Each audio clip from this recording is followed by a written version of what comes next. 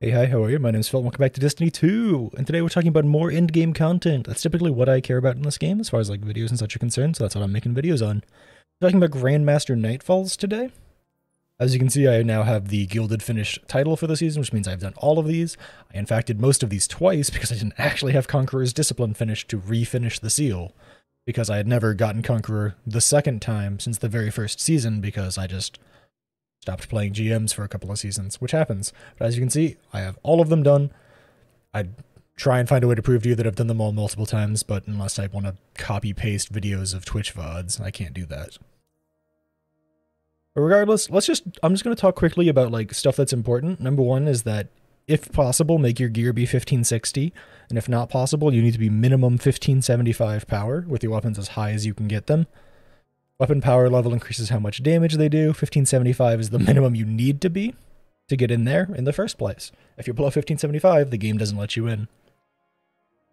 That's just the general gist of it. Personally, I played Warlock through all of them. I used essentially two different builds. There's an asterisk on that because one time I had to play Chaos Reach, but that build doesn't matter as much. I'll be talking about what I used with my Controverse build for now, and I'll talk about what I used with my Solar Well build afterwards. Now I'm basically going to talk about the Controverse and the like weapons of choice that I chose. First of all, because they brought back true burns to Nightfalls, your heavy weapon, I recommend either a linear fusion that matches the element, so like Threaded Needle for when it's Void, Tarantula for when it's Arc, and Cataclysmic for when it's Solar, or a rocket launcher that can match the element, like Ascendancy, Gjallarhorn, or honestly any of them. I don't remember all their names off the top of my head, but if you have a rocket with pretty powerful damage boosting perks, and it is the right element to match the strike that you're in, I recommend possibly considering it, because the 25% damage boost that you get applying to that weapon can be insanely good. A Frenzy boosted Threaded Needle hits incredibly hard in void-based strikes. If I ever get Rampage up in my Tarantula, it hits like a freaking freight train in arc-based strikes. That's just what I recommend for your heavy.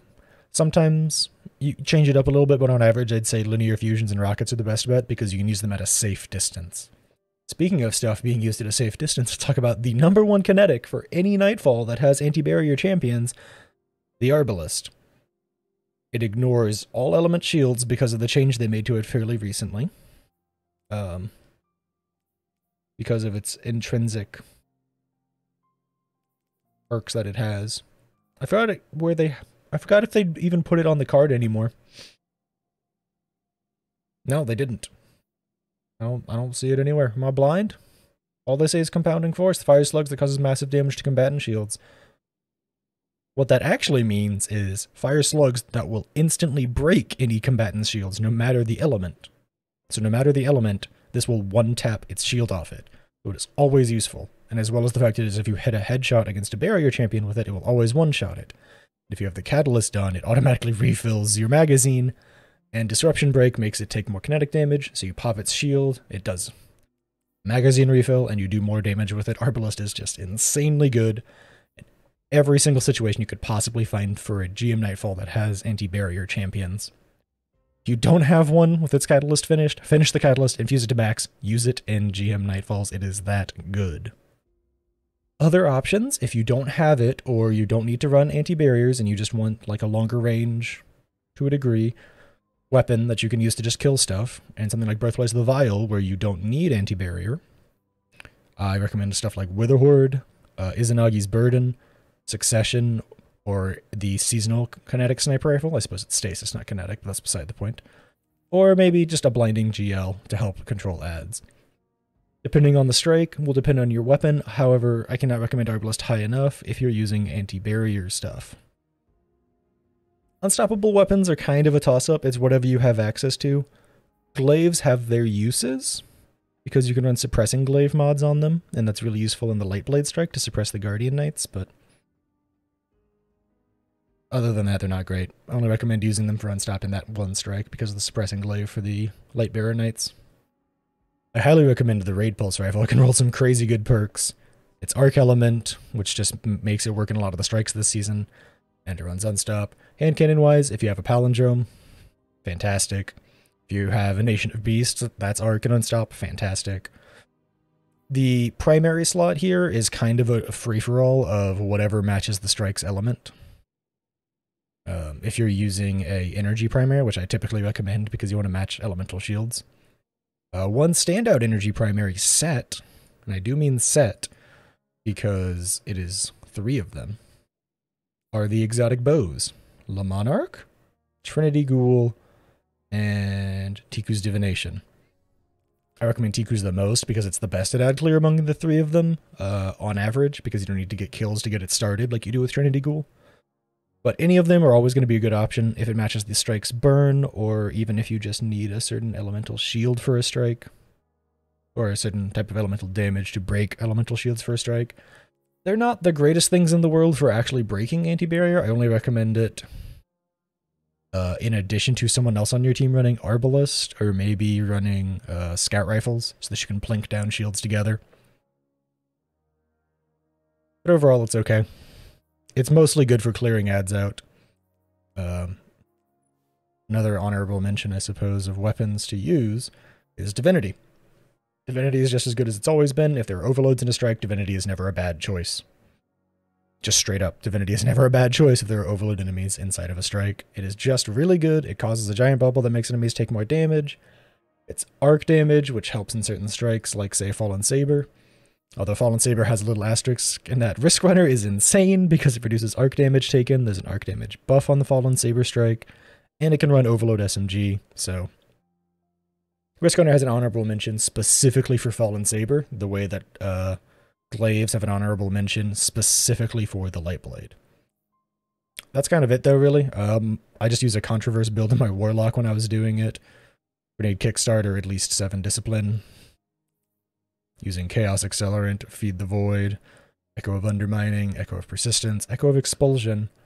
I would use sometimes Font of Might, but typically just Reaping Wellmaker, Elemental Ordnance, Time Dilation, and Well of Tenacity. I would typically actually rock 2 Wells of Tenacity on this build, just for the highest amount of damage resistance as I could. There's probably going to be a little cut in the video here when I show off my Solar Warlock build. This is typically what I would do for my Solar Lock. I would run Seeking Wells, Double Harmonic Siphon, Elemental Time Dilation, Grenade Kickstart, and then whatever champion mod I needed to. The chest piece mods on my Phoenix Protocol would change as necessary for the strike. I typically had Concussive Dampener and Thermoshock Plating, though sometimes I would use Sniper Resist Thermoshock Plating, depending on the strike. Reaping Wellmaker, and then depending on the strike, I could sometimes add in Rocket Launcher Scavenger, but I would also have Inferno Whip Up and Well of Tenacity there to go with Reaping Wellmaker, and the currently unseen Bountiful Wells, because all that together makes 2 Seeking Wells that come back to your party, and for you, give you a solid boost of damage resistance. Sometimes the Tikus was swapped out with Risk Runner for Fallen Saber, but on average, this is what I would run specifically for Well Lock. It worked really well, in my opinion, pun intended. And it's just an overall solid choice for how I built my Warlock for GM Nightfalls. Overall, though, GMs weren't too terrible this season. Lightblade has a just giant asterisk on not too bad.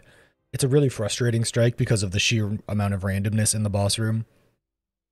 There are static spawns for enemies on when they spawn, but where they spawn is random, as well as the boss's attack patterns are random, so it can be a little bit of a frustrating experience. Outside of that, the Glassway is the Glassway that it's always been. If you can take things slowly, it won't be too difficult. Scarlet Keep got a lot easier when they removed the massive knockback. Arms Dealer is Arms Dealer, just don't get hit by solar damage. Fallen Saber is the same as always. Don't die on the final drop down to the boss room, like I've done several times. Breathplace of the Vial is probably one of the easiest ones of the season, but that is mostly once you get used to how it functions. Honestly, I'd say don't even bother to use well. I'd mostly just focus on ad clearing supers that your party should bring. I'd say Ursa Furiosa Titans are probably your best defensive bet, and Warlocks should probably stay on Controverse or Hell. Technically speaking, Chaos Reach worked just fine. There's lots of instances where massive piles of ads spawn at once, and being able to just blow them up with a dunk, a tether, or just a grenade from your Warlock, because Controverse grenades are really powerful, is your best bet on how to do it. Hopefully, just a few of these random tips and tricks will help you. If you take nothing out of these videos, just know Controverse holds on Devour Lock are incredibly powerful. Run it with Devouring Depths for massive value on your dunks. Bring an Arbalest. That's it for the video. Thanks for watching, hanging out, and I hope to catch you in the next one.